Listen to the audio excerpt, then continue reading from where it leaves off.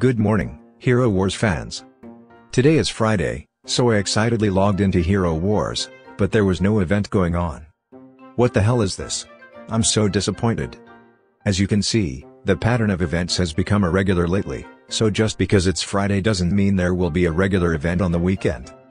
So I checked the schedule of events for tomorrow and beyond, and found out that the pet-based event The Great Storm will be held for 3 days starting Saturday.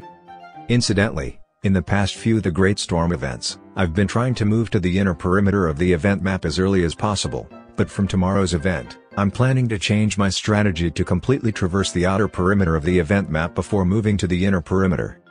In the case of the Great Storm event, it turned out that the boss in the center cannot be defeated unless the outer perimeter of the event map is stepped on thoroughly, so I will be steadily digesting the event map while taking that into consideration for tomorrow's event. There aren't that many people who haven't beaten the boss in this event in the past, right? Haha. Let's talk about the viewer giveaway. I've decided to start accepting viewer giveaways for this video channel today. The deadline for the upcoming viewer giveaway is Tuesday, September 21st at 11 AM, so I hope to see many of you there. Please note that this video channel viewer giveaway can only send free red gift packages to HeroWars.com players, so Facebook and mobile players will not be able to receive the prizes even if they win the drawing. In the last viewer giveaway, the winner of the skin stone asked when he would receive his prize, but I have already completed the process on my end. If the viewer still hasn't received the red gift package, there is a strong possibility that the person has applied for the viewer giveaway using the Facebook or mobile version of the game ID. The viewer giveaway for this video channel is for those who play HeroWars.com, so please check which Hero Wars platform you are playing on before entering the giveaway. Let's talk about the Titan Battles Quick Reference. This Titan Battles Quick Reference is designed for Titan battles with maximum power, but it doesn't necessarily work outside of those conditions. Titans basically have 3 different attributes. Simply put, it's a rock-paper-scissors system, and Titans have their strengths and weaknesses.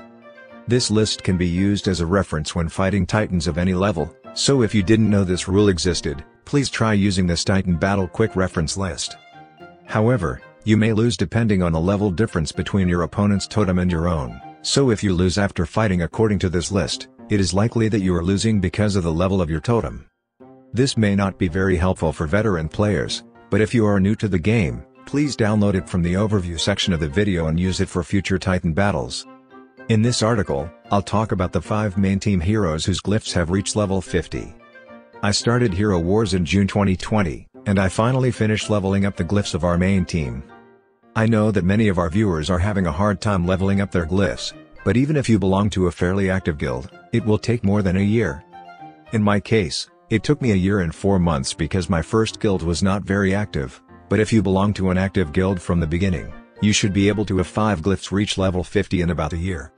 I expect that I will be able to use my glyphs to level up my 6th and 7th heroes in the future, which will gradually improve my ranking in the Grand Arena.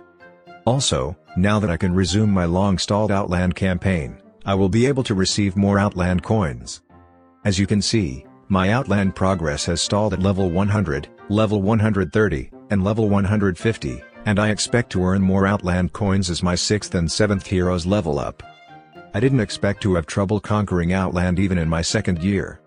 Now, it's time for the video to end. If you're still struggling with Outland, please subscribe to my channel.